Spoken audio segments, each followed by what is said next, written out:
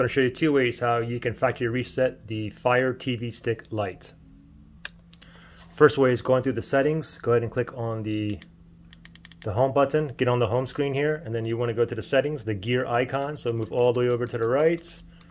Oops, right there. Click on OK there, and then you want to go down to My Fire TV. Click on OK, and then reset to factory defaults. Don't forget, after you do a factory reset, it's going to delete everything that you downloaded, all your passwords and whatnot. Once the factory reset is complete, it'll be as if you bought it brand new. Okay, so once it boots back up, you have to select, your language, your Wi-Fi, password, and so on. Okay. Anyway, this is the first way to do a factory reset. The second way is we can simply just use the remote.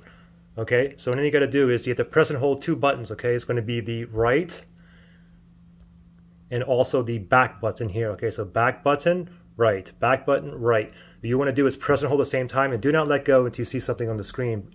You got to wait about 15 seconds. We'll do it together. Back button, right button. Ready? 1, 2, 3. Just press and hold. Keep on holding both buttons and just wait for about like 15 seconds or so. Wait till something pops up on the screen here.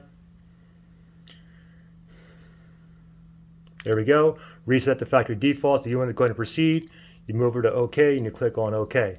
Okay, I don't want to factory reset this, but there you go. Two ways to factory reset. Any questions or issues on this Fire TV Stick? Comment below and I'll see if I can help you out.